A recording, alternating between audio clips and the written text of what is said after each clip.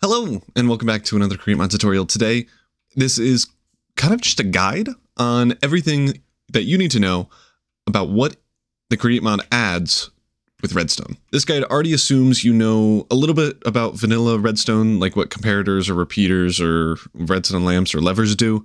If you don't know those, look for another like vanilla tutorial. But if you do, then you're in the right place. So we're going to be going over a couple of different things. I'm going to have chapters in the description and on the video so you can skip to ones that you're more confused about. We're going to be going over the analog lever, the pulse repeater, the pulse extender, redstone links, the powered latch and powered toggle latch, smart observer, and threshold switch. So without further ado, let's get into it. First off is the analog lever. This thing is basically a lever that you can specifically set the power levels of. So you see I clicked it once and it set this redstone dust to a power level of 1. If I set this to a few more, it will turn on the redstone lamp. If you continue right clicking and get it all the way to the end, you can see that it produces an output of 15 and will power something up to 15 blocks away. The way to get this down is by shift right clicking. That will lower the power level, and you turn it off by shift right clicking it all the way down back to 0. The crafting is pretty simple. It's just an andesite casing and a stick. You just need a 2-block crafting area, so you can do this in your inventory as well. Moving on to the pulse repeater, this thing is pretty neat. It basically just delays the signal that it gets. So if we flick this lever, you can see in 30 ticks, this redstone lamp will turn on. If you right click on the repeater, at least in the Create Mod 5.0 version, you should be able to access the GUI, which lets you change the interval from all the way to 2 ticks to 60 minutes. And that will obviously delay the amount of time it takes for this thing to actually work. If we set it to 3 seconds or something like that, you can see it takes quite a while longer and then powers at once. If we leave this thing on, it will still only power at once, which can be useful for some clocks and stuff like that. Additionally, if you just right click it, it will turn it on forever. This redstone lamp thingy kind of at the end of this will just stay on, and you can turn it off by right clicking it again. The crafting recipe is pretty simple. It's just a redstone dust, brass sheet, redstone torch, and any stone block that you'd like. Normal stone works, as you can see, as well as granite, andesite, diorite, and I think normal deep slate as well. And you need a 2x3 area to craft it. Next up is the pulse extender. This thing is a little bit similar to the pulse repeater, at least in looks, but it does a lot of different things. You can see here that it is set to 20 ticks. So if we flick this lever, you can see that this redstone lamp stays on quite a bit longer than how long we turn on this lever. That's because the pulse extender, aptly named, extends the redstone signal to the duration you set it to. Same with the redstone repeater. You can right click on it and get into the interval timing section. You can go from 2 ticks all the way up to 60 minutes. And if, let's say, we set it for 5 seconds, you can see that it will wait 5 seconds and then turn off. If you are to keep this lever on, it will always be powered. The only time it takes into account this 5 seconds is when you start to turn it off. So after this point, it will start counting down the 5 seconds and then turn off the redstone lamp. The way you craft it is almost identical to the pulse repeater. You just add another redstone torch up in the top right. Again, you can use any stone block here. Moving on now to the redstone links. This basically just introduces wireless redstone. So as you can see here, we have a redstone link here and one over here. All we have to do is power this redstone link and then set this one to receive mode by right clicking on it with a wrench, and it will transmit the wireless signal. It works similarly to a lever.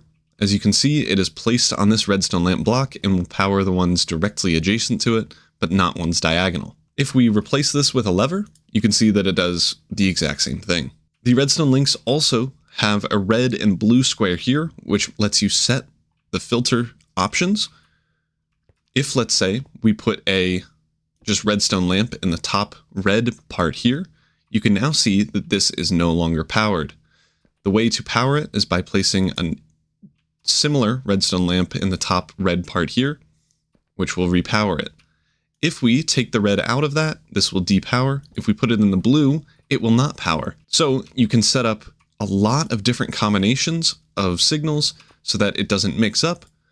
And the way to copy it is just by copying the 2 items in here and placing it on whatever thing you're trying to make receive. It is pretty simple to craft. It just requires one brass casing and a redstone torch. It has some other functionality that I learned just kind of by accident and is really interesting. So if you remember, the analog lever just lets you set the redstone output that you would like.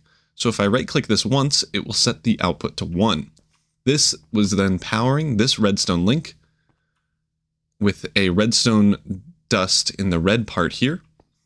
If we go over to this redstone link set to receive mode already with the redstone dust in the red, we can see that the power output is of power level 1, which means that the redstone links save the power level data.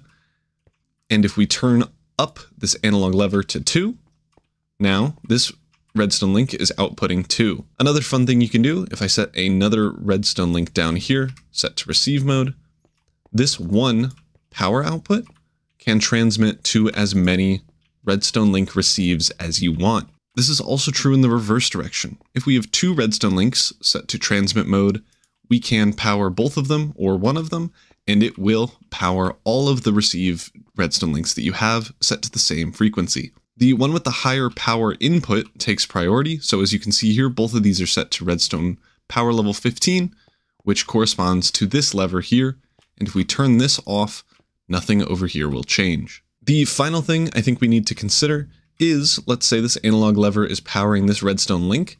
If it is set to receive mode, it will not be powered. The receive mode only lets it be powered by something that is set to the normal transmit mode and is powered, as you can see. Moving on now to the powered toggle latch. This thing is pretty cool. It's basically a 1-block T flip-flop, if you know what that is. Basically, you just power it once and it will stay powered forever. If you power it again, it will turn off. This one is kind of the basic one that you would need for a couple of redstone contraptions, and it would make a lot of vanilla contraptions a little bit smaller and is pretty useful. You can also, if you right click on the powered toggle latch itself, can turn it on and off from here, and that's pretty much it. It is craftable by 3 stone blocks, which includes granite, andesite, diorite, and deep slate, as well as a lever and a redstone torch on top of it. The more interesting one, at least in my opinion, is the powered latch. This thing is almost identical to the powered toggle latch, but as you can see from the crafting recipe, has some redstone on either side. If we power it, it will do the same thing as the powered toggle latch, but if we unpower it and repower it from the back, nothing happens. This is because we need to power it from the side, which is why these redstone is here, to reset it. Let's say that we have it powered from the back and then we add another lever here. It will now turn off. This is super useful in clock-based designs, where if you want, you can have it go crazy, or you can combine it with the pulse extender and pulse repeater to make a variable timed clock. This thing is super cool, so as long as you keep the input powered, it will infinitely make a clock. The only thing you need to change is this pulse repeater. If you extend it to, let's say, 28 ticks, it will now go every 28 ticks. And I've used this for pretty much every single one of my tutorials. It makes iron farms and cobblestone generators in general super, super useful. And obviously, you can just turn off the clock by turning off the input, and after one more rotation, it will stop. Moving on, something I like a lot is the Smart Observer. This thing is kind of strange.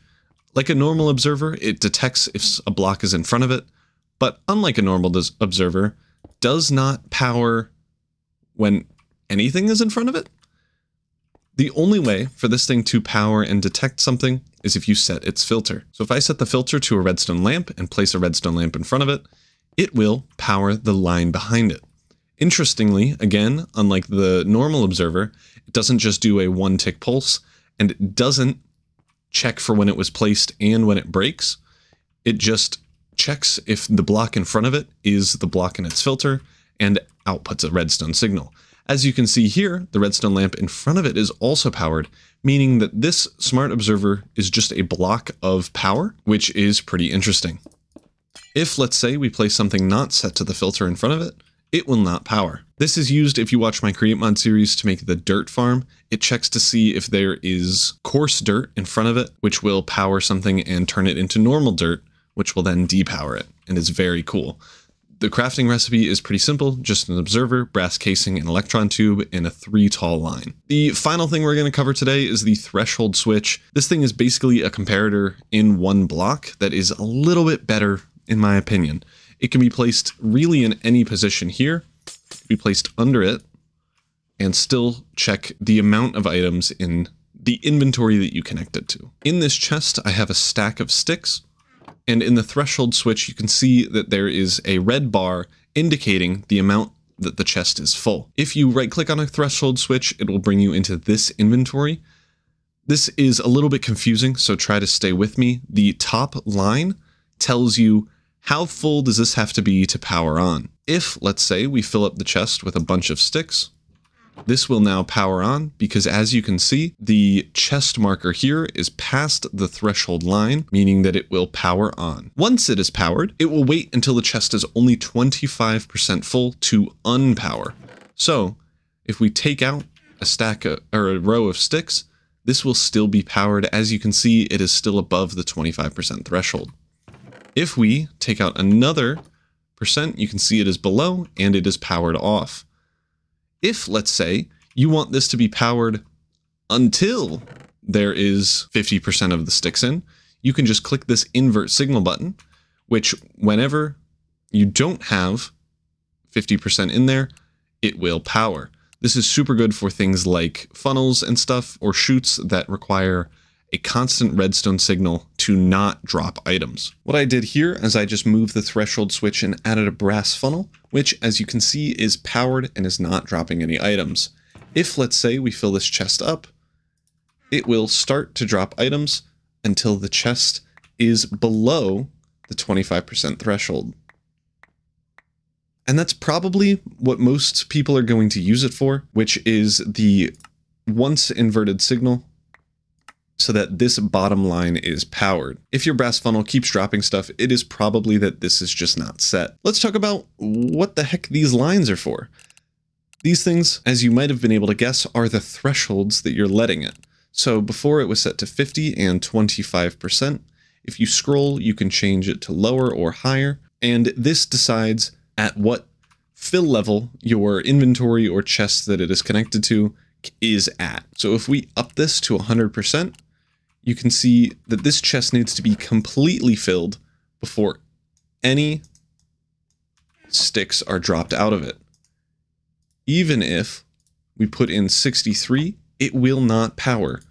It is at 99%, but it still won't power. But if we add in the final stick, it will. The second threshold is the when to stop threshold. So it will stop now once the chest is at 30% full. So if we add in this final stick, it will start dropping and will drop until the chest is only 30% full. This is really useful for farms or anything else that need a constant supply of what it's producing. So let's say the dirt farm, it produces dirt, but you need dirt to make dirt. So I always save about 20% of my dirt in the chest and leave the remaining dirt that has been made and send it back to my storage system.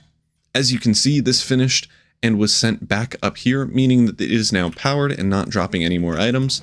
And this chest is now about 30% full. And that is going to be it for this redstone guide and walkthrough.